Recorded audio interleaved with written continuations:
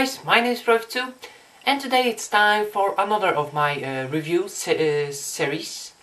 Today I'm gonna review the Azerbaijani entry for this year's Eurovision Song Contest, and it was supposed to be the song called Cleopatra, performed by Samira Efendi. La Cleopatra.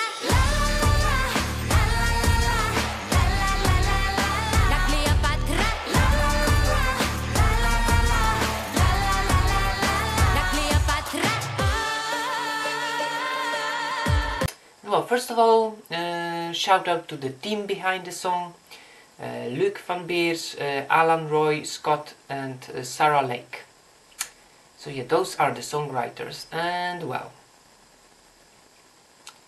I'm gonna review it and talk about the musical category, the melody, how well it does sound together, instrumental and so on, the vocal category, how the vocals sound in this song, if it's good or not, and so on, and the lyrical aspect category, which is about the message, the lyrics in general, how the phrases work, how well the phrases work together. And yeah, well, as all of you know, I really like this song, but yeah, I have to be here neutral and just point out what I like about the song and what I don't like. So yeah, let's go. First up is the musical category. Well, the structure of the song is pretty unusual. It has that interesting element for Eurovision, the Japanese mantra, when she goes like, yummy, yummy, and so on.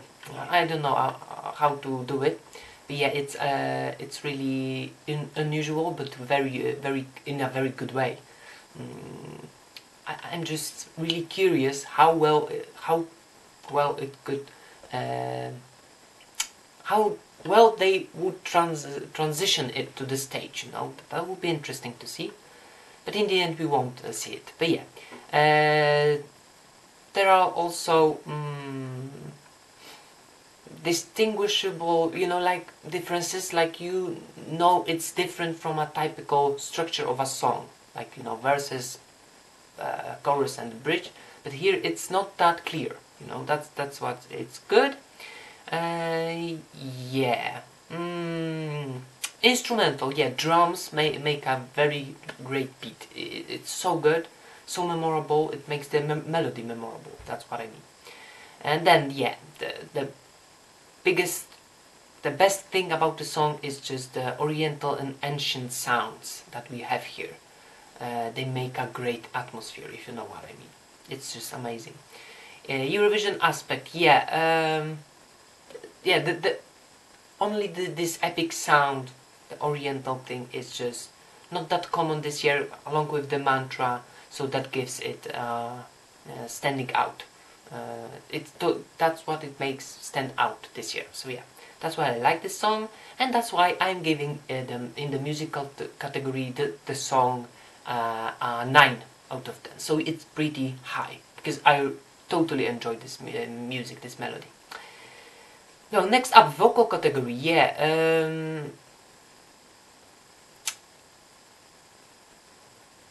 I feel like, okay, first of all, what I want to say is that I don't feel like this song is the best for Efendi to perform, for Samira. She does her best, but I feel like she would feel much better in other songs. That's what I think. That's what I feel when listening to the song. But yeah, still she does her best, like I said, and she has wonderful articulation, like the way she sings the words, like Cleopatra.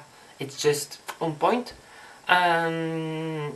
Yeah, some of the high notes seem to be a challenge live, that they could be a real challenge live. But yeah, we won't see if she could do it or not. That's the point. But yeah, still, Efendi sounds strong enough for the live performance. I just feel, very positive about it. And well, the voice alone of her is just very rich and colorful voice. She has a colorful voice texture. So she can go from low to, to high. Amazing. That's why I give it her voice and in this vocal category, in how well she sounds in this song, an 8 out of 10. So yeah, also a good thing. Lyrical category, well,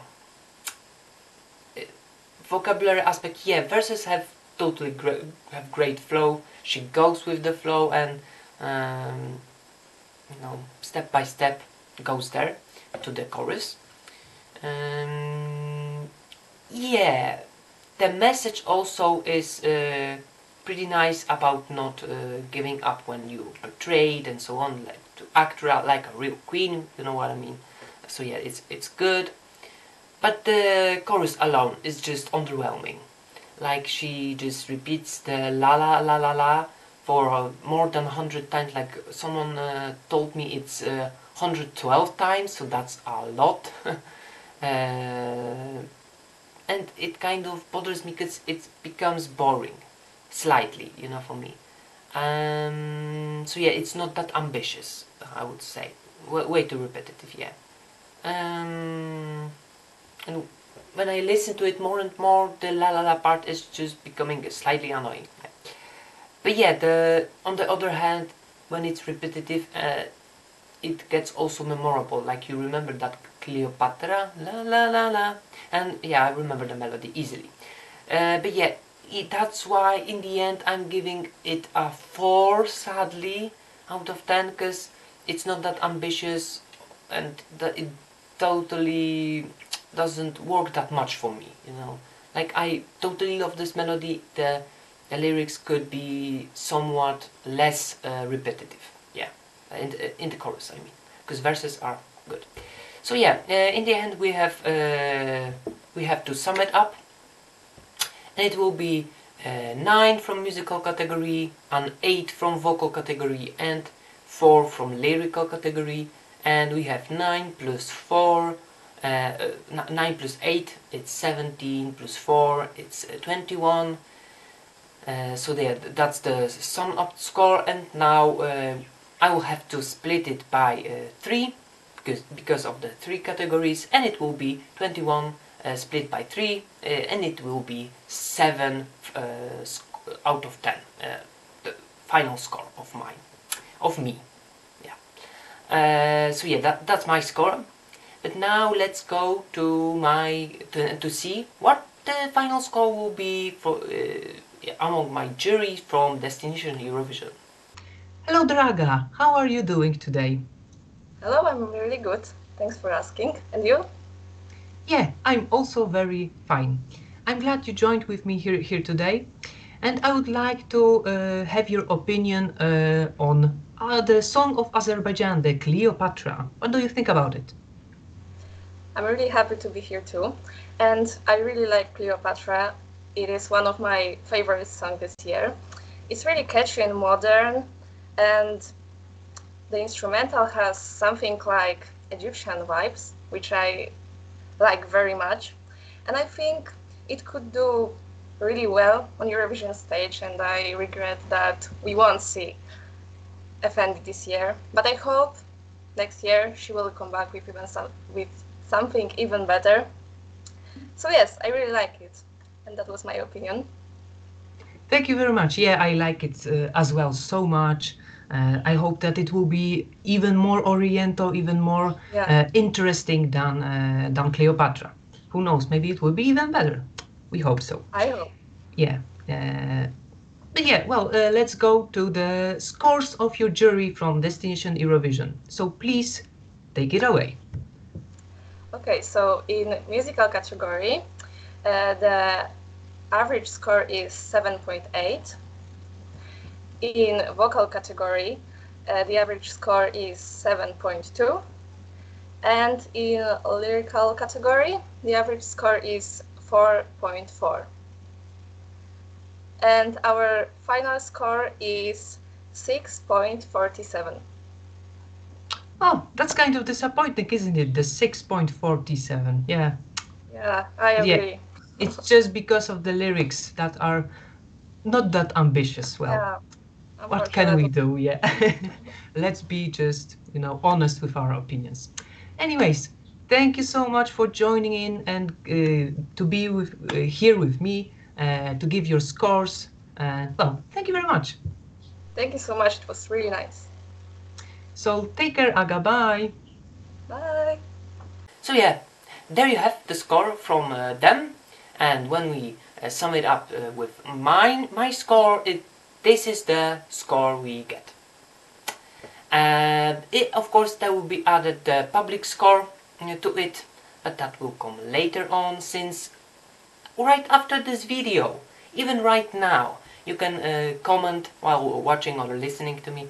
You can write your comments and give the points in all the categories, and well, the average will come out eventually. So your final score will be, and all the final scores from this video, under this video, in the comment section. Also the scores from the Instagram will also put the scores, plus also the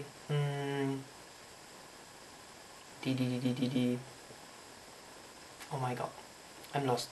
Also from the Destination Extra group, where I put the poll where they will post when they rate the songs in the categories. So yeah, it will be awesome up to the score of mine and the Destination Eurovision jury, and then we'll have the score for the entry. So yeah, I would love for you to participate in it, so please vote, give the scores in each of the categories, and well, thank you so much for watching, guys. If you like this video, do the thumbs up. If you want to share your opinion, also you can share your opinion along with with your votes, like 2-3 sentences about the musical, vocal, lyrical category, and then yeah, be sure to subscribe to my channel and hit the notification bell icon so you can be notified about my newest uploads. Yeah, the reviews are gonna come every day. I will try to upload them every day, so yeah. And yeah, you can follow me on Facebook and Instagram, so you can vote even more times if you want, why not. The links are in the description below, and as well to the links to the accounts of Destination Eurovision on Facebook and Instagram, so you can follow them on, to get some. They do also their stuff in English, so you can read the newest news and their activities, which I'm a part of as well. So yeah. Anyways, again, thank you so much, guys, for watching. See you next time. Take care. Bye.